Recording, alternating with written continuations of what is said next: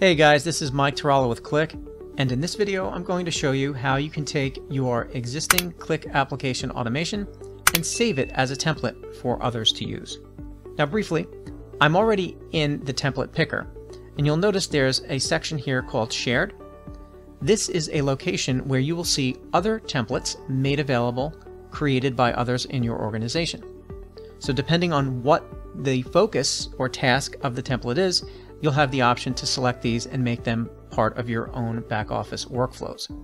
In this example, I created one that notifies e-commerce platform customers of their orders. If I click on the details of this template, you can see this template sends out order notifications to customers who have placed an order that has not yet been fulfilled or informs them of their personal order information. Fields from Shopify Orders API that are used are customer first name, last name, order number, number of orders in the queue, order number being worked on, and last order in the queue. Of course, this could be expanded to include much more. Its purpose is to keep customers informed of the status and progress of their orders on a regular basis.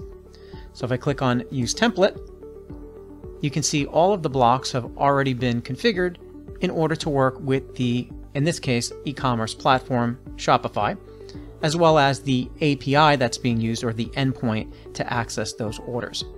Now this template also has an input that allows you to put in the store name at runtime, and that can be configured differently, of course, so that way you can adjust which stores access the particular order information via the API, as you see here, and pulls back all of the orders that have not been processed yet.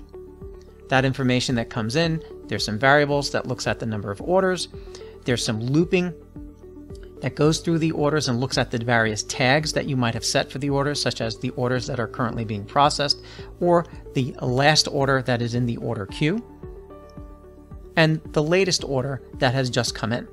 And we use that information to basically craft a notification. In this case, I'm just using an output block, which ultimately could be an email block, that has a message such as, hello, customer first name and last name. Thank you for your patience as the orders are being processed. Your order number is whatever order comes out of that API result. If you're receiving this information, it's just additional information about the order, letting them know what the current order that is being processed is, and also letting them know the total number of orders in the queue, and then the last order that is in the queue. Basically gives them an indication of where they sit and should allow some expectation of how much time before their order gets processed.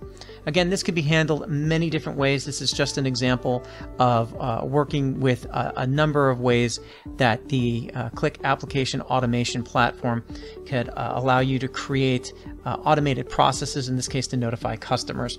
And here I'm just using the Shopify e-commerce platform. Now to give you an example of how this would run, I'm just going to click Run, enter the store name. In this case here, I'm just going to put in the fictitious Retro Game Boy store, click Submit. And then the output block would be simulating the emails that are out, and you can see, hello, we have an obfuscated first name, last name. Thank you for your patience as I process your order number 1528. There's some additional information in here.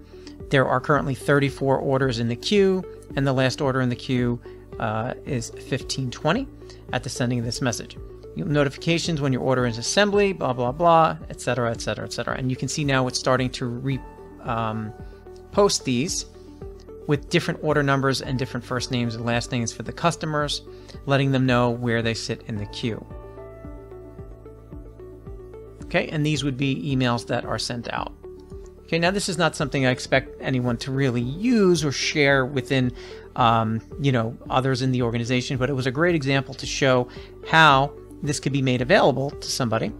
And just to give you an example, I'm going to right-click on the workspace and click Save as Template. And you can see the name. I just put in Notify Shopify Customers of Pending Orders, the description, the visibility, we're going to make it shared, and we're just going to upload a thumbnail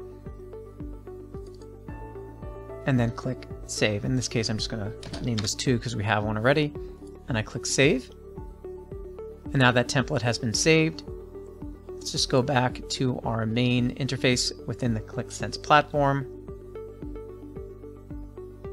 Add new automation. Now I can select from the variety of different categories that are out there, from connectors, app-to-app integration, reporting, machine learning, etc. or just simply select Shared. And there's the template. Click Use Template, and now we're back where we started. Okay, so just a quick example of showing you how you can orchestrate or create workflows as templates and make them available to others. Just a word of note, in this particular example, you might want to use inputs and variables for areas of changes, for example, host names or file paths. Connection information is not stored with these. For example, here I include a send mail block, but the connection information has not been set up, so you'll have to set that up as well. So if somebody wanted to use this, they could swap out the output block, put in the send mail block, add the connection information, and then this would be a live example of order notification. Cool. If you have any questions, put them where this video is posted in the comments below, and check out these other great resources. Take care, all.